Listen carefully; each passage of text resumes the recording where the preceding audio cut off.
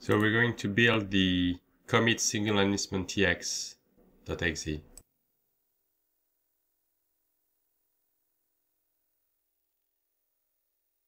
Then we're going to run it.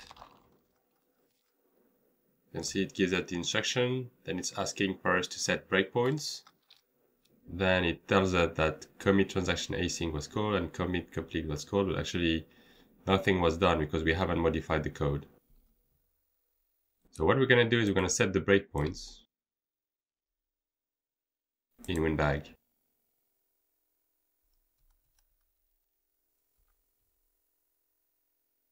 For these three functions.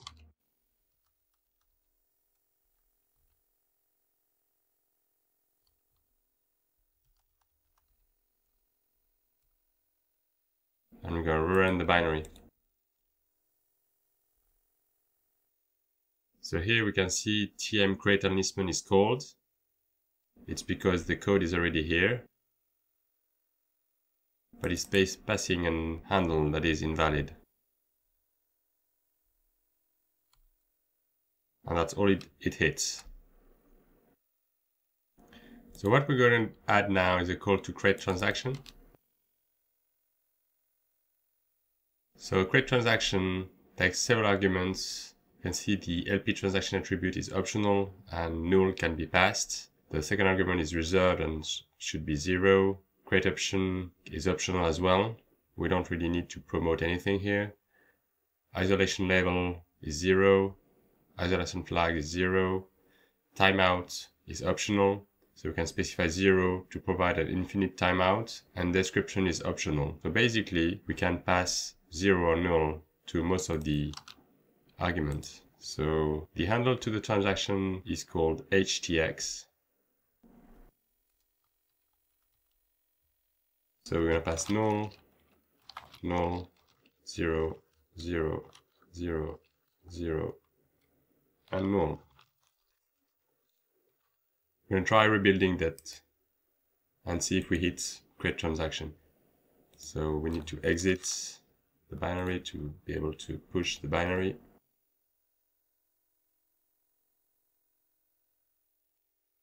And now let's run it. So we haven't hit any breakpoint yet. When I hit enter, you can see it hits create transaction. Then it hits create enlistment, and that's all. So now what we want to do is we want to add a call to commit complete.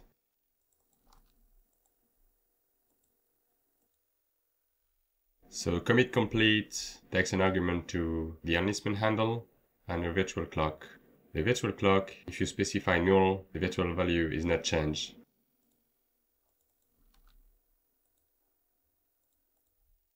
So we're just going to call commit complete on the enlistment handle and null.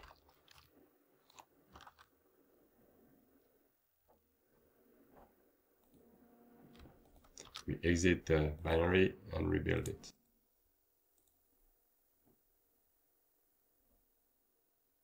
Now we're going to run the binary. See, it hasn't hit the breakpoint yet. We hit enter. We see it creates the transaction. It creates the enlistment. And then it commit complete the enlistment.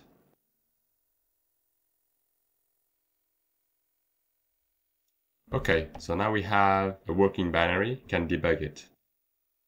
So I have actually reverse engineered the functions related to the 3 breakpoints that we have defined. So just to give you a quick overview, what you need to do is basically define the arguments of the function, see that some function is being called to actually retrieve an object related to a handle, then create the object. All these functions are well known and can be defined. So everything is defined in Ghidra. The second one is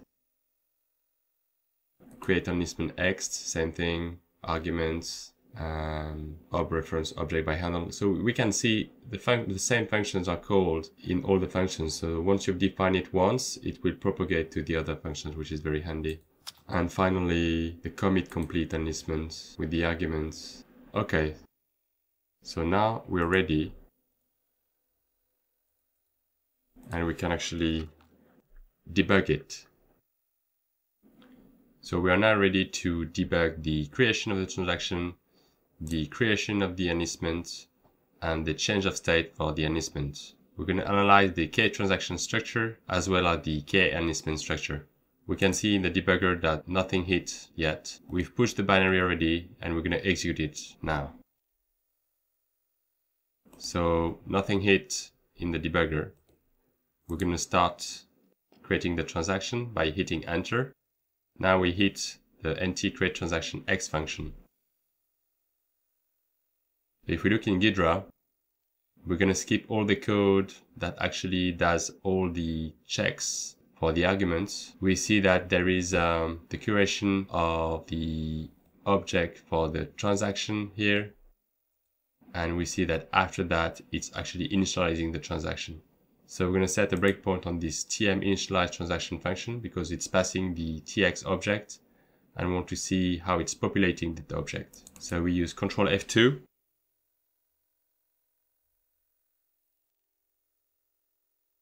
We see that it's actually setting breakpoint in WinBag. So we hit that breakpoint. So in the first argument, we should have a transaction object.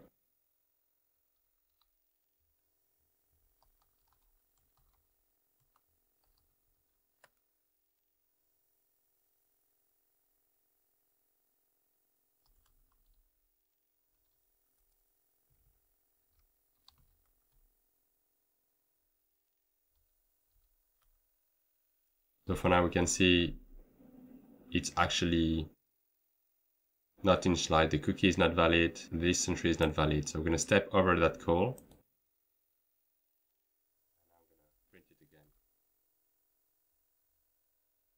So now we can see the cookie is valid. It actually has a GUID. The enlistment head is empty at the moment. The state of the transaction is active. It doesn't have any enlistment.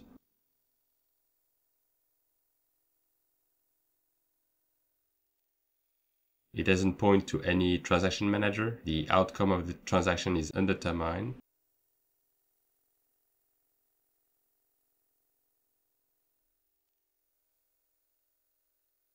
So the next thing we can check is if it actually evolves over time. So we're going to set a breakpoint after the insert object with Ctrl F2 and then continue execution. Okay, so here it's telling us that it wasn't able to set the hardware breakpoint due to too many breakpoints. So we can actually delete the number 3 and continue execution. So now we can check that it's still the same. I'm mostly interested to know if it's going to initialize the TM inside. But I guess it doesn't look like it's the case. Just going to step over that call and then check again. Right. No, it's not updating the TM yet at that state. So yeah. So we've analyzed the transaction when nt-create transaction is called. So now we continue execution and we hit the nt-create enlistment function. So the nt-create enlistment function is going to actually retrieve the transaction and then create the enlistment. So we're going to set a breakpoint on the create enlistment function with Ctrl F2. And then we need to delete the previous breakpoint. So we're going to continue execution. So here we have 1, 2, 3, 4, 5, 6. So on the stack. So on the stack we see this is the RM object.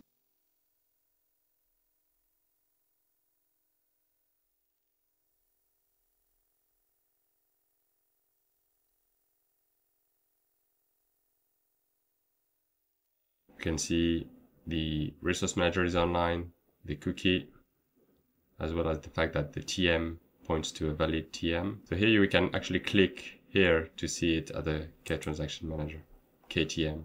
So you can see it's a cookie, the KTM is online, the transaction manager is online. And then we know the second or the sixth argument is going to be a transaction.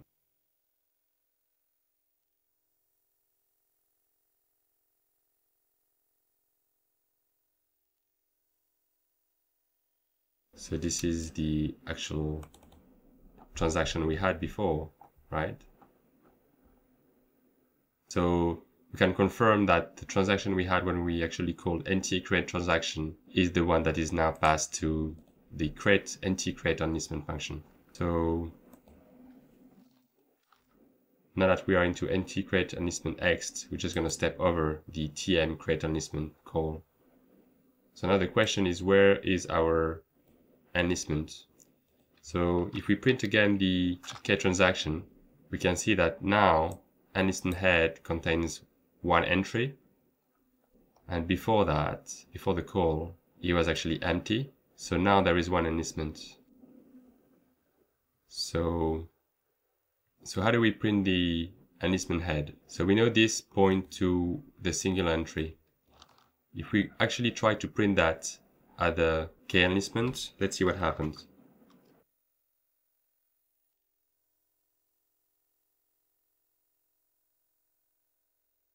It doesn't look like it's valid, right? Because the cookie doesn't match. So let's have a look at the actual structures. We're interested in the K transaction.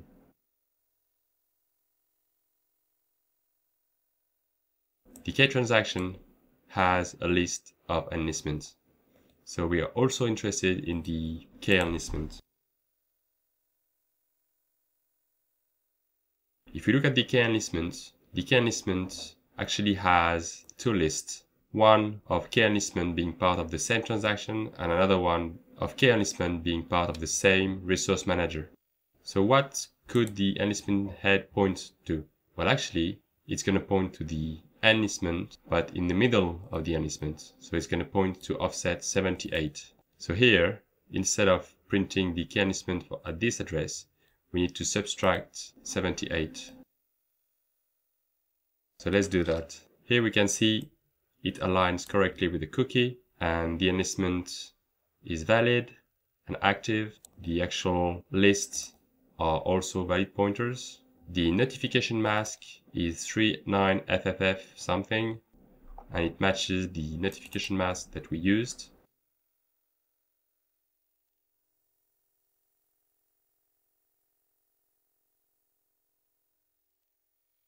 And the flags are 0. So we have now confirmed the creation of the enlistment, and that the enlistment is linking the transaction and the resource manager. So this confirms what nt-create enlistment is doing. So now we're going to continue execution. So we hit the nt-commitCompleteX function. So this function, we're going to skip all the checks of the arguments. We see here it's retrieved the enlistment object based on the handle. And finally, it called the tm-commitComplete function. So we're going to set a breakpoint on tm-commitComplete with Ctrl F2. And we're going to delete the third breakpoint that we don't need anymore. We're going to continue execution.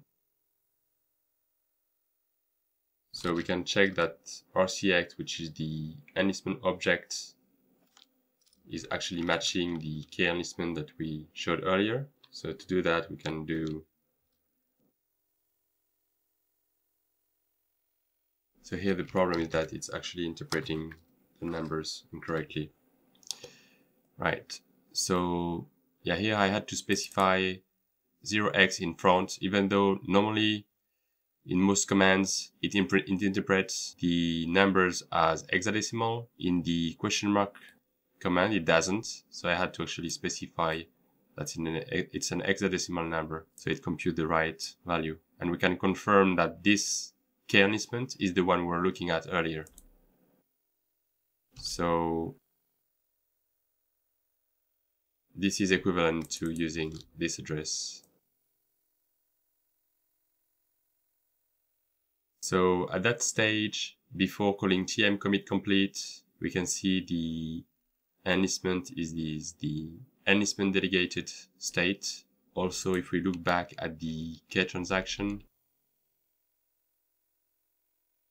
we can see the transaction is in the state delegated.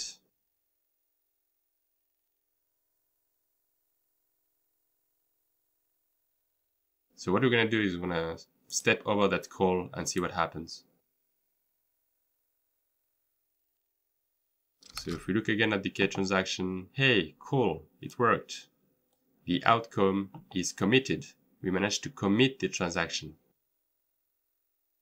But before that, the outcome was undetermined. So that works. So we managed to commit the transaction just by committing the single enlistment that is part of the transaction. So let's analyze the K enlistment as well. Yeah, that works as well. The K enlistment is committed, which I guess is expected because we know the transaction was committed anyway. Okay, so to summarize, we managed to create a transaction, create an enlistment associated with the resource manager and that transaction, and then wait for the transaction to be committed. And then we committed the enlistment, and that actually committed the transaction because the transaction only holds one enlistment. Okay, thank you for watching.